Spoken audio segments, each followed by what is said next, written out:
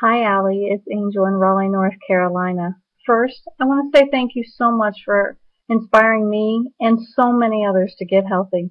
My question for you today is, what are the top five things in your kitchen as well as in your workouts that you have that you could not live without?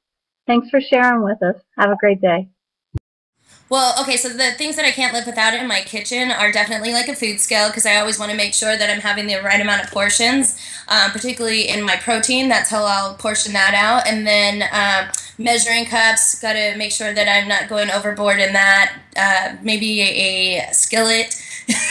It says blender for sure because I have to have my protein shakes. I have like the little area set up where it's like coffee in the morning, protein in the afternoon. So I've got my coffee maker and then my kit, or it's the one that I got at Costco. What is it? It's the best blender in the whole wide world. The Vitamix. I love the Vitamix.